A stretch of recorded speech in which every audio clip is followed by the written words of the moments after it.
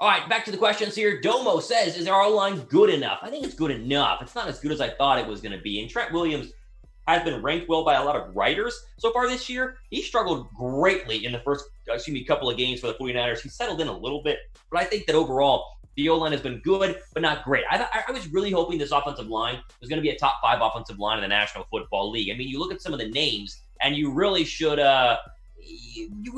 expect them to be pretty good, and yet they've get up some sacks, and they've not been able to run the football. But at the same time, you had quarterbacks in and out, running backs in and out, and so I don't know if we can blame them fully, but I think it's good enough, and that's the question, so I'll go ahead and give you that answer. Jarrett Wong says the Niners drafting a D lineman in the first round just because. You could. I mean, this was the old Andy Reid style, right? Andy Reid in Philadelphia would draft a D lineman every single year in one of the first 3 rounds just because he knew pass rushers were at a premium and very, very helpful. Will the Niners do it? No, I think they're counting on Bosa to come back healthy. And, they just signed Takk McKinley. I mean, they tried to build a great defensive line. They drafted Javon Kinlaw last year. He's been very, very good this year. So, no, I don't see them just drafting a D lineman in the first round because unless they have no other choice, like there are no good cornerbacks or they don't want a quarterback or, whatever it is. But I would be very surprised. The need of defensive linemen to me is not one of their big ones. They just need to be healthy, which they haven't done all year. Alex T says, when is Jimmy G coming back? It's a 4 to 6 week injury, and so I think the numbers would say week 15 at the earliest. Week 16 or 17 is more likely. Again, the high ankle sprains are a pain in the butt, dude. You've never had one. They're awful. They're lingering, and they can be re-injured very, very easily. So with that being said, I don't see any sort of scenario where he comes back anytime sooner than week 15 or week 16, but even then, it's still an if. Now, Shanahan said earlier he expects him to be back, but you got to let the doctors make that decision, not the head coach. Doina? You say your name? I probably butchered that. Do you think we can make it to the playoffs, getting all of our key players back next week? Yeah, I think so. I mean, it's a tough race, and there are a lot of good teams, and we've seen the playoff picture as you see right now. You really need either Seattle, the Cardinals, or the Rams to start really slipping up, or potentially the Saints with no Drew Brees. There are a lot of teams that can still slip up the Niners to go ahead and make a run here, but they're going to have their best shot, and obviously they're healthy, and so getting the Mosterts of the world back, and the Tevin Coleman, the Deebo Samuels, the Richard Shermans, it's all going to be very, very helpful. But they got to start winning some football games, and it starts in 2 weeks taking on the LA Rams. Let's see. Next question coming in here. Again, the Dona one we just got, and I totally think that they can, but will they is another question. Jesse says, do you think Aaron Rodgers is a trade possibility since they drafted Love? No, I don't. I mean, and Rodgers is having a very good year, and the Packers have been good this year. No, I'd be shocked. You just don't trade away a guy like Aaron Rodgers at all. I mean, they never traded Brady. I mean, they never traded Manning. Those guys walked in free agency. I see Rodgers being there for a very, very long time, and I think a lot of people would agree with me on that. Not just here, but also in Green Bay at the same time. This is an interesting question. Who's been the MVP for the 49ers so far this season? Can you name one? Fred Warner comes to mind. I mean, they've had a lot of guys in and out. Who's been the MVP so far? Let me know what you guys think down below in the comment section. Also, follow me on Twitter. You see my Twitter handle right below there, Report Thomas Mott. What you guys think about that in terms of who the MVP has been so far this year. MTX Mystical says, next season we trade for Allen Robinson. You could. I think he's a free agent at the end of this year. I think you just sign Allen Robinson. You don't have to trade for him. I'm pretty sure. Don't quote me on that, but I'm pretty sure Allen Robinson is a free agent, and you wouldn't even have to trade for him. So yeah, go ahead, take a look at him. I mean, he's a good deep threat, good size. The Bears' offense has been abysmal, but I don't think it's Allen Robinson's fault. So sure, why not? I think that's a good question. I think that's a possibility we'll look at getting into the spring of 2021. Do you think the Niners regret signing Trent Williams? I don't think they regret it. And again, he was so cheap, and the trade was so cheap. It was kind of like a low-risk, high-reward sort of thing. And so that's kind of what we've had so far with a lot of the Niner moves. But no, I don't think that they regret it by any means. But he needs to play a little better. He hadn't been as good as he once was, but he's got a little older and didn't play last year. And so maybe that all kind of caught up to him. Tala says, what is the defense looking like next year? We need a lot in the draft and free agent. No, listen, you get Bosa back. That's huge. You get Armstead playing alongside him and being a lot better. Corner would be nice. I'd be very excited to see them play or to go ahead and just upgrade the cornerback, maybe a safety. I think the backside of the defense is a lot more of a necessity. Linebacker's fine. Pass rusher is fine when healthy. So, that's kind of where I'm at right now in terms of the defense going forward. I don't think that they need a lot, which is good. Britt says, will the Niners draft an O-line in the first round? They might. Wouldn't that be boring, though? I mean, first round, we really want you to get someone sexy, but if there's a good one, the Niners could pick between 10 and 32 right now. Who knows where they're going to be based on where they're finishing final overall season. But yeah, I think I don't see it, but I wouldn't be surprised. It's just so early getting drafted right now. The draft is in April, and we're sitting here. I guess not November, April. You do the math. It's coming up here. It's a good question, though. Maybe you do, but normally the good old linemen are completely gone by the time you get to 15 and 16, so potentially not. How about this question? Who's the best team in the NFC? We asked the NFC West question last week. Who's the best one in the NFC? Is it Seattle? Is it Green Bay, Arizona, New Orleans? None of the above. Is it Tampa Bay? I think Tampa Bay might be the best team in the NFC. But out of the group you see right here, let me know what you guys think down below. I think Seattle's defense has been bad, man. I've been so high on Seattle. They've been bad. Arizona got lucky last week. They should not have won that game. The Saints lost Drew Brees. The Packers barely beat the Jags, who have like one win. So they're garbage. So everyone has a flaw. How about that? Everyone right now in the NFC has a flaw. So pick one, though. I'm curious.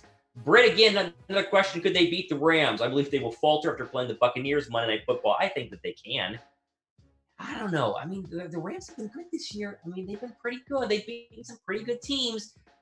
It's a toss-up right now in the NFC West. Seattle, the Cardinals, the Rams, they're all very, very equal right now in terms of their overall play style and their overall abilities. So, yeah, I think that they can. Will they? Who knows? We'll talk more about that next week. I'm sure we'll get a good preview on our next week's Thursday show. And hopefully they win because they basically have to go ahead and make a postseason run.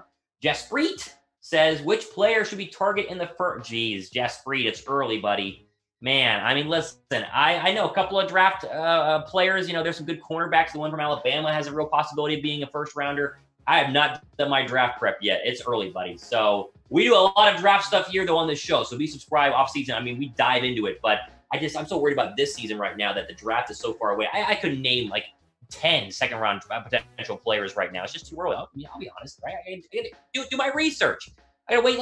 Let's talk about Shea and Mel Kiper thing. They haven't announced anything yet, so I don't really know. But I do know that even though the Niners are off this week, you can still bet on them, and not bet on them, but bet on the NFL with our friends at BetUS, betsports.com/49bet. They're linked to go, and then the promo code, of course, Niners125. You put the $100 down and get that 125% deposit bonus whenever you guys first sign up. So you got to put $100 down to get the bonus. But 125% of $100 turns into like $225 to bet. And my bets of the week to me are basically locks. I feel really good about these. Philadelphia is going to cover against the Browns. +3 on the road. Cleveland, to me, is grossly overrated. Baker Mayfield is due for a bad game. They barely beat the Texans last week. Philadelphia is mad.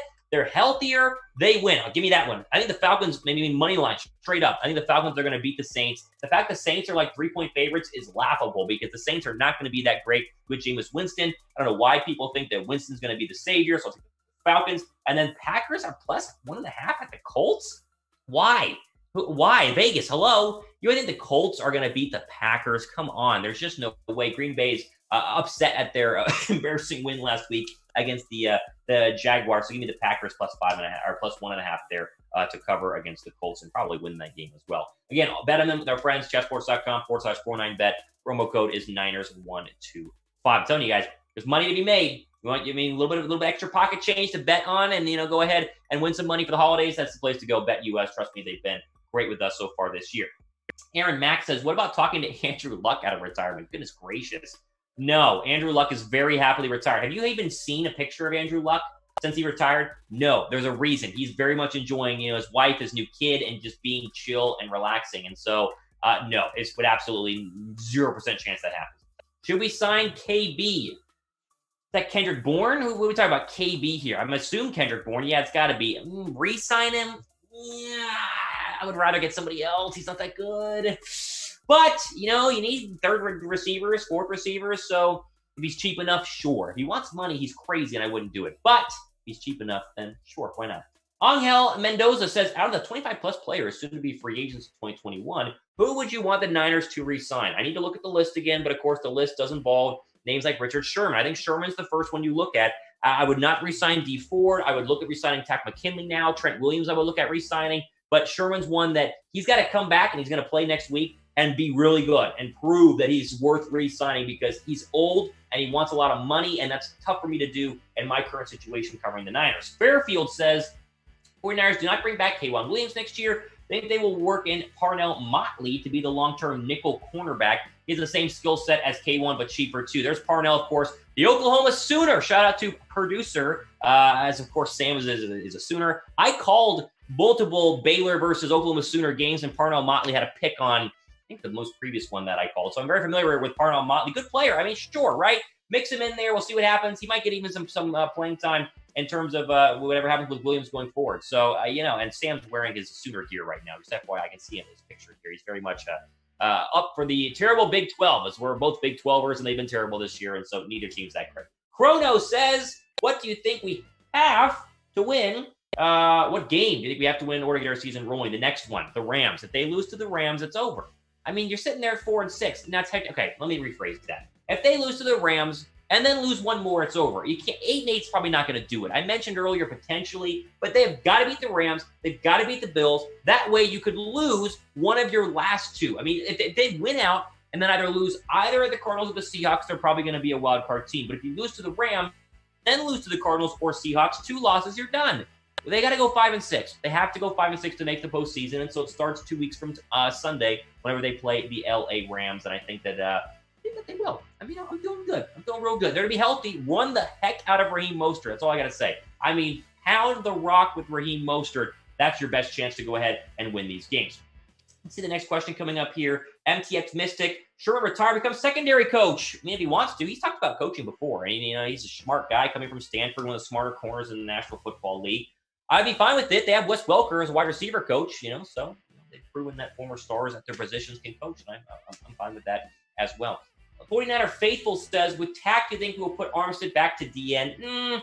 They'll move him around, and that's what they've done all year long. And I know Armstead's played a lot more D tackle, but I think that they will. I think they will move people around. Although Tack is a pure defensive end, he's too small to play defensive tackle. He's really, really small. So I don't know. We'll see. We're gonna get Tack healthy though. He's got to pass his physical too, which is very, very important overall. Okay, we are almost done here on the 49er Report, so make sure you guys smash the sub button because we go live every Thursday, 6 p.m. Eastern Time, 3 p.m. Pacific Time, and click the notification bell as well. That way, it'll be your phone, because I'm subscribed to my own channel, and it notifies me whenever we go live. So hit the notification bell. That's the best way to go ahead and do it, to get your notifications and your sub at the same time. Thursday, 6 p.m., we do it every single week here on the 49ers Report.